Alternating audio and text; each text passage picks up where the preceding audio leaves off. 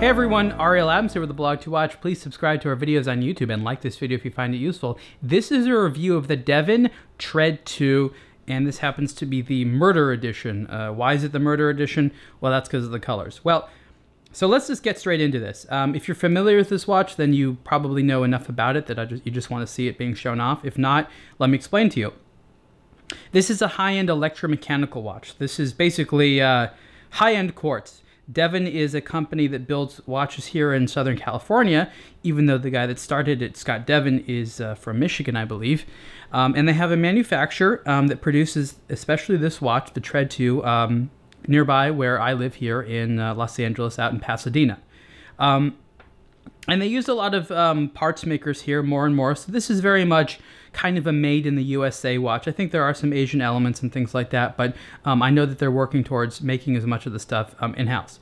The Tread 2 is the second watch they came out with, and the Tread 1 came out, I want to say, in about 2010, and it was kind of an impressive timepiece. It used these belts. It had 3 different belts, and we reviewed it on aBlogtoWatch, and we recommend that you go ahead and look at that review and some of the videos on it that we've had on YouTube here. Those were quite popular. The Tread 2 is a smaller watch because the Tread 1 was pretty big, and instead of having 3 belts, it has 2. Devon sort of wanted it to be their daily wear watch. So it was where the Tread 1, I guess you could wear it daily, was a mixture of bold design as well as you know, comfort. You had to mix the two and sort of decide for yourself what was good. I'm showing you the back here where it says actually Red Rum, which is murder backwards. Very similar to how it was in The Shining. I don't know, I'm trying to play with the light there, you can see it. I'm pretty sure that you can get a good glimpse of it there. They have like a crystal over the metal case back, which has the Red Rum on there, which is kind of cool. You know, some people think the Murder name is cool. Others are like horrified. They're like, why would they call the watch the Murder? I mean, it's not like dripping in red. It's black. It's a DLC black steel case with some red axing and things on there. But they're just trying to play with it and make it fun, which I appreciate. It doesn't offend me, but it is interesting to see how some people are offended by watch names. So one of the most important things about the Tread 2, aside from the fact that it's smaller and more wearable, is that because it removes the seconds tread, the seconds belt, it's quieter. One of the problems with the Tread 1, and even though you could turn the seconds off, is that it doesn't tick exactly, but it makes this noise every single time the belt moves, which was kind of loud. And the Tread 2 is less loud for 2 reasons. One, it only moves once a minute rather than every second, and 2, it has a sapphire crystal, whereas the Tread 1 had basically this fancy polycarbonate kind of crystal that wrapped around the top and didn't provide as much sort of soundproofing or sound dampening as this one does. So even though it does have only 2 treads, there's a lot of things you can do with it. The battery is supposed to last for, I think, a month, about a month if used properly. But I think they recommend that you quote-unquote turn it off each night. So right now it's on. So let me tell you some of the things it does. Right here, this is a crown. It's not really a crown. It's a pusher, and then this little joystick that moves up and down is how you control it. One of the things I want to say is when the Tread 2 first came out, it was a completely different design. Devon actually took it, prototyped it, and then decided, you know what? We don't like it enough. We want to go back to the drawing board, and then they came out with something totally different, which with this tonneau style case, which is about 44 millimeters wide, reminds a lot of people of Richard Mille, which I think is on purpose. I like it. It's nice. I think that there's some refinement that can be made to the case, even though it looks cool. So, for example, you can see here, this is the joystick. And if you look right there, you see there, that's pretty sharp. It doesn't just look sharp, that is. And if you put your finger there, you catch it the wrong way, that's like a fish hook. Also right here, there's these 2 pieces of metal that go over the lug. And you know what? They're kind of sharp as well. This is the sharpest right here. I think you can see there in the light just how sharp it is. It literally is a fish hook. I mean, if this thing like pulled off, you could kill a man with it. Maybe that's why it's called the Murder.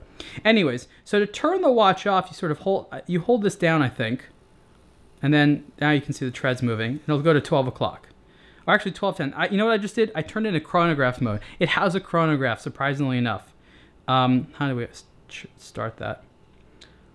I admit that I need to look at the instructions more. Pretty sure the 1210 is the chronograph mode. Oh, yeah, yeah. So now it's, apparently the chronograph is starting. I think so. You know, even if it's not, it's just cool to see. Okay, apparently I put it back in the time mode. Okay, putting that down. Oh, now I activated the seconds. So you can see that if you want to see the seconds, you can. So if you're curious what the seconds are, there it is. And let me just show you kind of, I'm gonna take the watch out of the screen for a second, put up the microphone so you can hear it.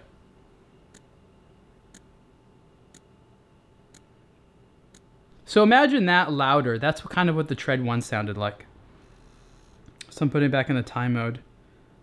I pull it up. Okay, that's off mode. Off mode is battery saving mode. When it's in battery saving mode, it's still telling the time in the background. And then it goes back to telling the time, which is quite nice. So it has the time. You can see the seconds. It has a chronograph, no date. But that's a lot. I think they designed a lot in there. So how do you charge this thing? Well, it has an induction charger. So basically, there's no ports or anything like that. You don't have to stick in a USB. But you set the thing down on a base, and it charges from the base. There's also a travel charger. The good thing is that you don't have to plug anything into the watch to have it charged. But the bad news is you actually have to like physically set it down on something that's rather large.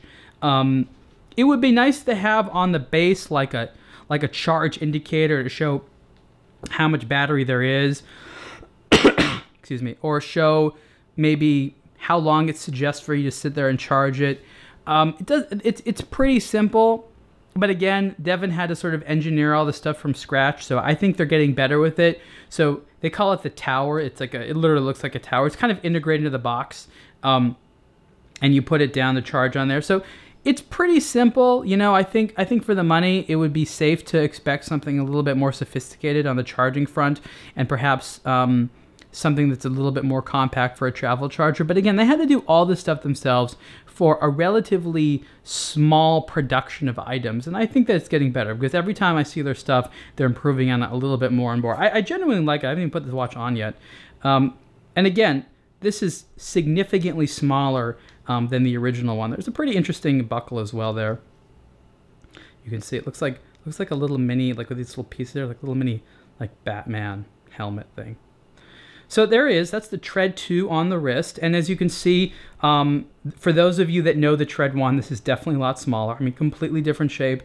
It's very wearable. If you like this design and you want to wear this on a daily basis, it's fine. Compared to the Tread 1, I haven't found the sound of the belts at all annoying. I found them to be, you know, fine. I haven't noticed it. It's a light watch. It's comfortable. Reading the time is easy. I'm not sure if it has lume or not. I don't think this model has lume. Lume, I think they could do lume, but it'll be a little bit difficult to paint lume on there and have it stay a long time. You can also see elements of the movement there, the motors. It's a little bit difficult on this Murder Edition because everything's black, but you do have a nice three-dimensional view there into the motor, and you can see the or into the movement area. You can see the one-step motors that are moving everything along. It's well done. It's legible. It's cool. It's something not that many people are going to have, and I think it definitely shows that Devon is consistently improving what they're doing, and that's something that I appreciate. The Devon Tread the Devon Tread 2 Murder is about $10,000, which is about I want to say $7,000 or $8,000 less than the starting price of the Tread 1. So this is a less expensive watch. It's interesting, but it's definitely a luxury item, and I definitely enjoy wearing it because I think it's cool, it's modern, and it definitely sort of reflects my techie personality. So you can see the full review of the Devon Tread 2 on aBlogtoWatch. Thanks.